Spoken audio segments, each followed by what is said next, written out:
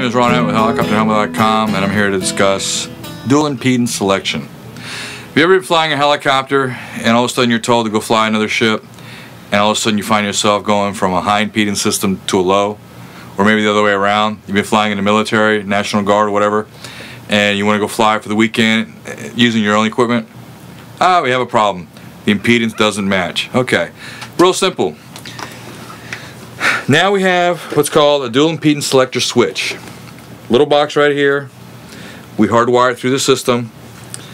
Goes through to an M87 mic, so you're wired for low impedance to start with. Now the M87 mic is one of the best mics they've ever made. It's waterproof, they last forever.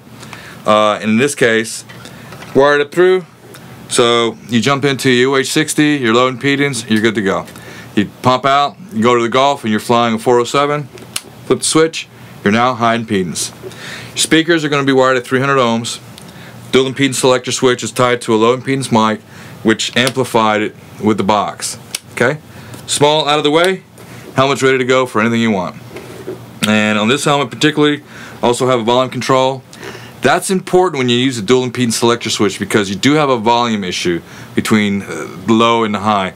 So when you add the volume control, you can adjust your volume right there once you amplify or de-amplify your microphone. Very simple, and we install it for you on the helmet, and it's pretty much out of the way. You don't really notice it.